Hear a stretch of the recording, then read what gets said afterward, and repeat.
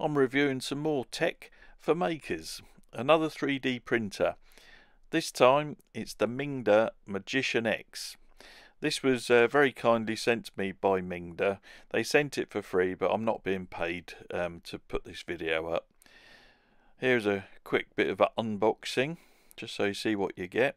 It's packed in styrofoam, which not my favourite packing material, but it did the job. It was very well packaged.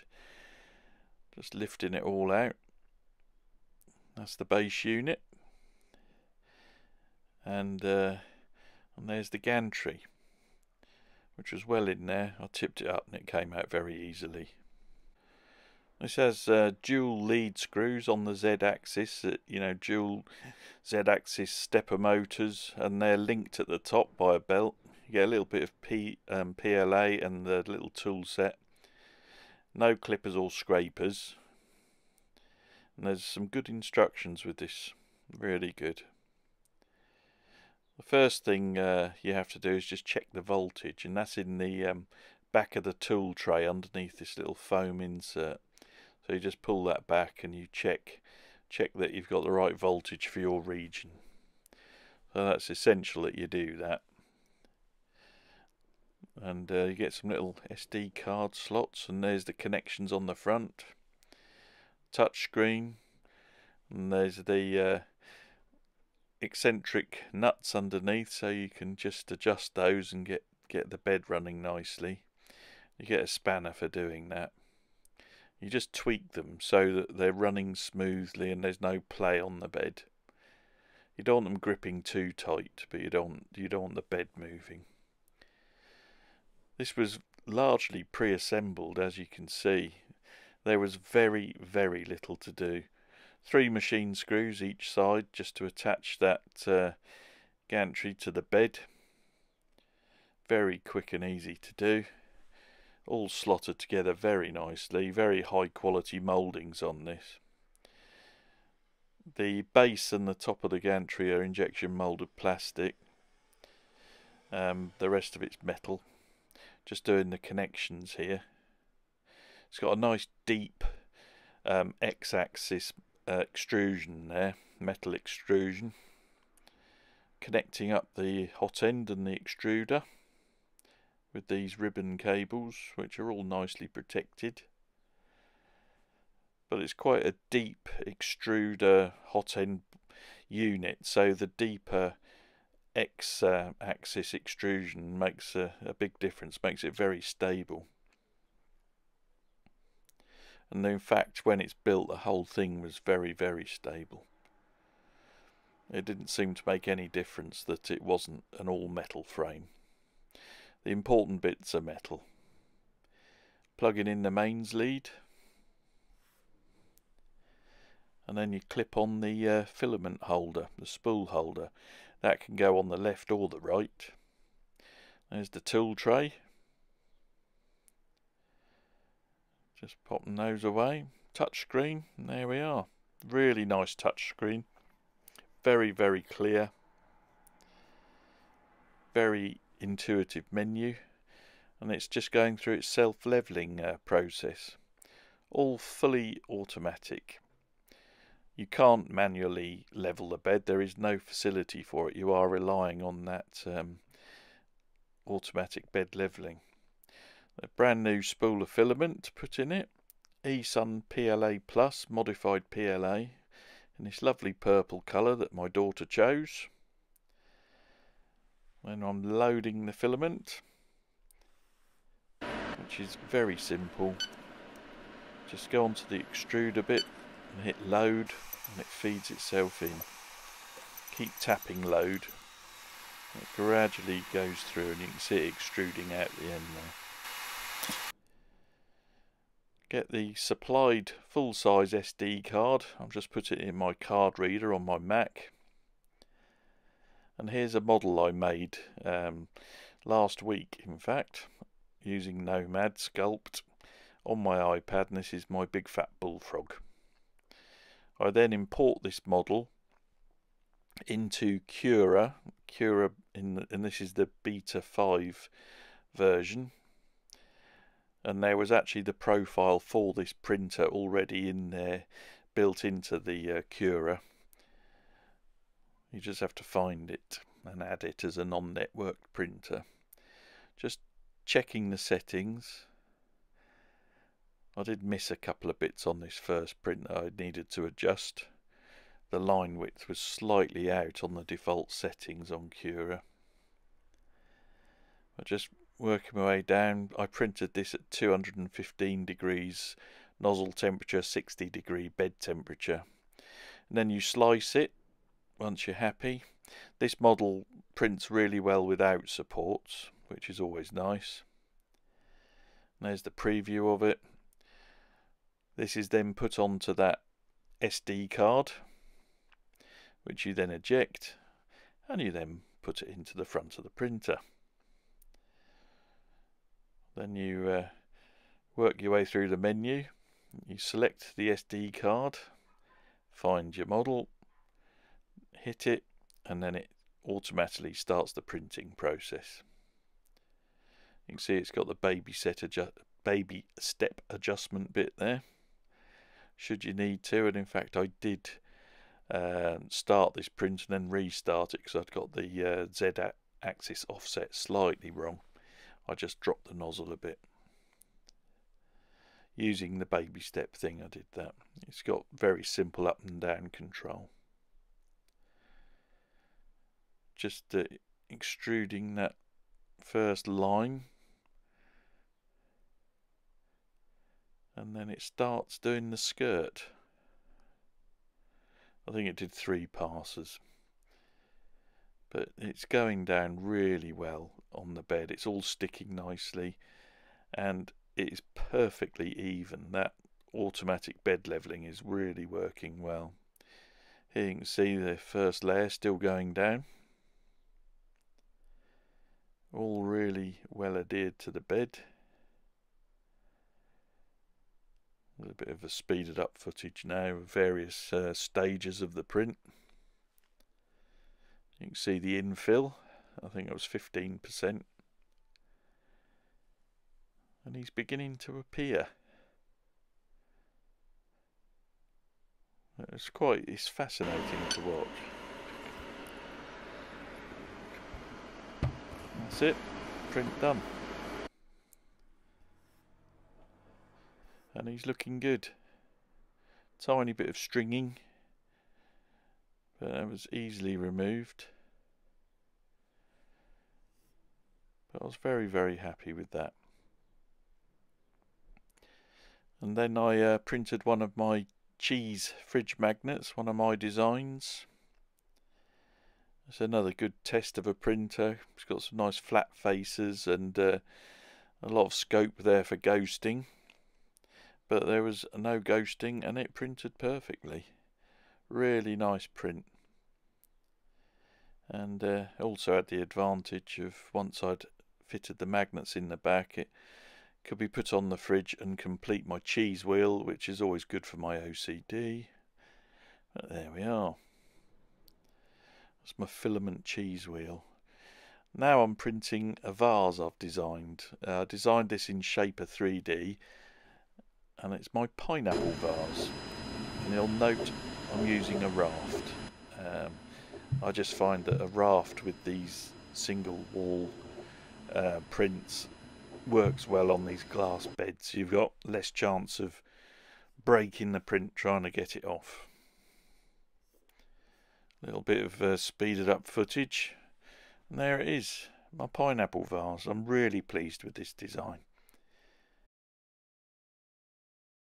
Well, this print came out just about perfect. It's about as perfect as you could want, really. It was pretty well flawless. And here it is coming off the bed. And the advantage of using the raft is you can get an instrument underneath that and lever it up without risking damaging the vase, and it then peels off the vase really easily. But I would recommend that technique on a glass bed. But really happy with the quality of that print, and I'll try and make that design available on Thingiverse. Here I'm reprinting the frog with the settings improved, and I've supersized him. Some more speeded up footage showing the printing process. There it is, just coming to an end. And there he is, very happy with that. Tiny bit of stringing there, which I can probably get rid of by increasing the retraction settings a bit. But very happy with my print, very happy with my design. And now switching to this Everyone Ultra Silk Dark Gold filament. And I'm printing another one of my 3D designs. And printing the froggy again. You can see there's a little bit of stringing there between his eyes. I then thought I'd try some flexible filament. So this is some TPU, and I'm just printing out a ring just as a demo piece, and the direct extruder worked really well with this, and that stuck to the bed really well, and it came off the bed really well. We got a bit of stringing there, but that's TPU for you, and it is rather old TPU and probably needs drying. But yeah, it seemed to handle whatever I threw at it, so very, very happy with that.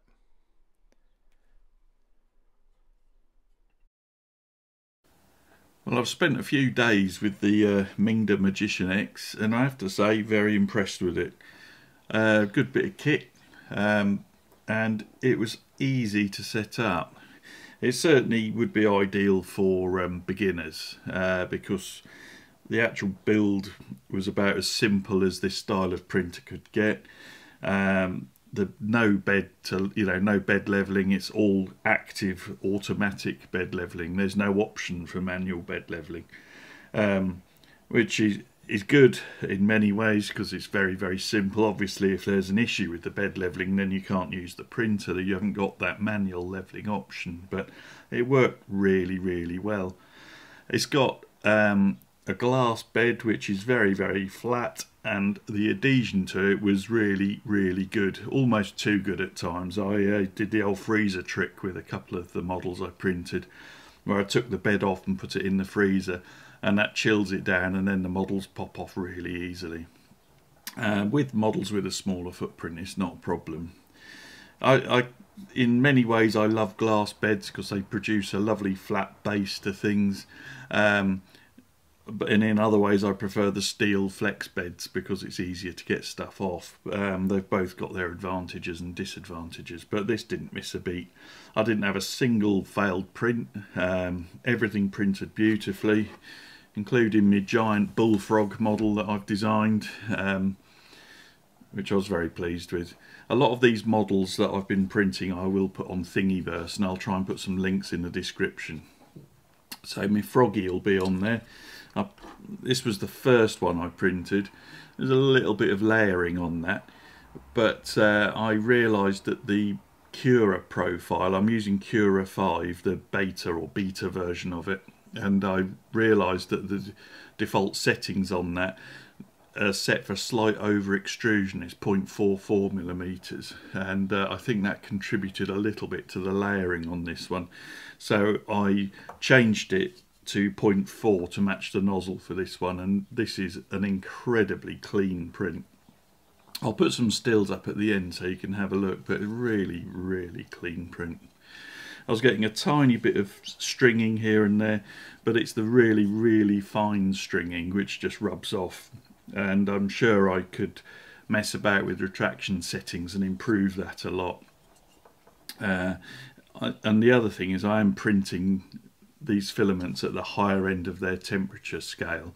I was printing this at 215 degrees because I'd rather have good layer adhesion. I don't want a model falling to pieces trying to get it off the bed.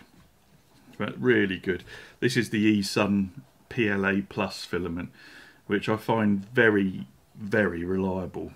Really clean prints, easy to use, and the layer adhesion is really good. It's sometimes it's almost too good. It's, you know, quite difficult to remove the support structures. I tested out the printer with spiralised or vase mode with another one of my designs. I designed this on Shaper 3D. This is my pineapple vase. This is about Mark 8 version of this that I designed. I did some other versions a few weeks ago before I got the Magician X, and it's some of them, the angles were just too extreme for spiralised printing, because it's just a single layer. There was just too much of an angle. This I've optimised, and this is close to perfection. This print, it's faultless really. It printed so nicely. One thing I do with these vase prints is I now use a raft when I print these on a glass bed, because it's very easy to break these, because they're only a single line thickness, the walls are. It's very easy to break them trying to get them off a glass bed, whereas if you've got a raft on the glass bed, it's very easy to get a spatula or chisel underneath that raft and lever that off the bed, and then the rafts generally peel off the base of these very easily, and you've got much less chance of damaging this trying to get it off the bed. It's not an issue on the PEI flex beds. You can just flex the bed and they pop off, but with a glass bed I'd recommend a raft. I've found it works really well. Printed some silk as well. This is Eri 1 Ultra Silk. This is the dark gold, which is a metallic brown really. It's almost bronze colour. I think there was a little bit of moisture in this because I was getting a little bit of snap, crackle and pop when I was printing it, but that's come out really nicely. This was a project for my daughter at a brownie thing that she goes to. They were building rockets as a craft project, and this is a bog roll rocket, toilet roll rocket, and I designed a top and a bottom for it, and I did those on Shaper 3D and printed them, and you can see very, very smooth, lovely prints, really nice quality. And there's Dollop the alien, with his tongue hanging out, and he does look like a dollop of something. But yeah, he came out well. He'd probably look better a bit more supersized. I probably won't bother putting him on Thingiverse. Yeah, but my overall thoughts on the printer are extremely good. There's no such thing as a plug and play 3D printer. You have to have a little bit of knowledge to use them, and you'll quickly gain a lot of that knowledge and experience. For instance, the Z offset, the baby steps, how low you want the nozzle to print to get that good first layer. I stopped the very first print on this and reset it slightly, just so that just to close it, because I wasn't quite getting enough squidge on the first layer. It wasn't quite squashed enough, but you pick up what you need to do. And the baby steps on the touchscreen, very, very simple. The touchscreen is excellent, very responsive, works really well, very intuitive menu.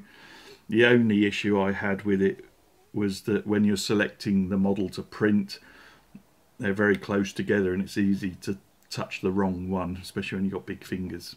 But it was really nice touchscreen, and as I say, the bed levelling, the auto bed levelling was amazing. The first layers, as you'll see in the video, went down so well every time, faultless. Direct drive extruder, really good. It gives you a lot more options. I did print with some TPU, which is here somewhere. Was just a random ring just to try it. The outer wall's really nice. The inner wall had a lot of stringing, but you get that with TPU, and it was the way it'd been sliced really. And it is quite old filament, it needs drying. But yeah, printed TPU without a hitch. Yeah, I was very impressed with the design. Dual lead screws is a big benefit, makes it a lot better.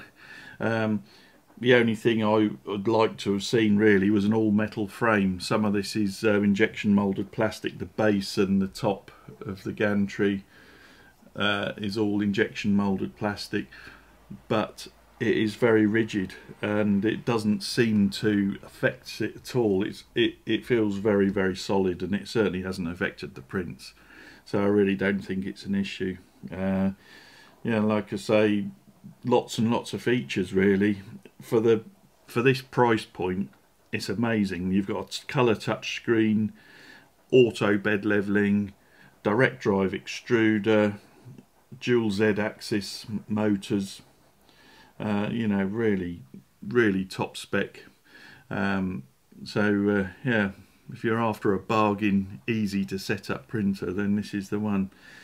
You know, certainly very good for beginners. Really good. No good if you're one of these people who likes to pimp their printer and do upgrades and modifications, because really everything's done on this. It's a modular design. It's ready to go straight out the box. It's not like some of the other ones which you could modify if you wanted, but you wouldn't want to modify this. Print nozzle temperature goes up to 260. I probably wouldn't quite print at that temperature because the PTFE can give off nasty fumes if you get it too hot, but certainly up to 240, 245 possibly. And in fact, most of the filaments you're going to want to print on this, you're not going to need to print hotter than that. If you want to print hotter than that, you'd need to put this in an enclosure. I suspect a lot of the people who would be buying this printer probably wouldn't be going down that path anyway. It's just a really good printer as a first printer, and good for, you know, it's almost as plug and play, but none of these, as I say, are plug and play totally. You've got to do a few adjustments. You've got to know about slicing software and things like that. But would I recommend it? Definitely. I'll leave some links in the description, and I'll be back soon with some more videos. Many thanks for watching. I really appreciate it, especially if you got this far through the video. Here's a few stills of of my creations. Very pleased with how they came out, and I will get round to putting these models on Thingiverse so that you can print them yourselves if you want. The pineapple vase is a very good test of a printer, really. Here's a few pictures of my fridge magnet, my cheese, and you can see how good the print quality is on that. No ghosting, nice top layer. If you want to purchase one of these printers, check out the links in the description, and there'll be an affiliate link there. If you use that to purchase your printer, I'll get a small commission, which helps fund my channel and would be very much appreciated. I'll see you all again soon. Bye for now. More rubbish coming soon. Please like, share and subscribe.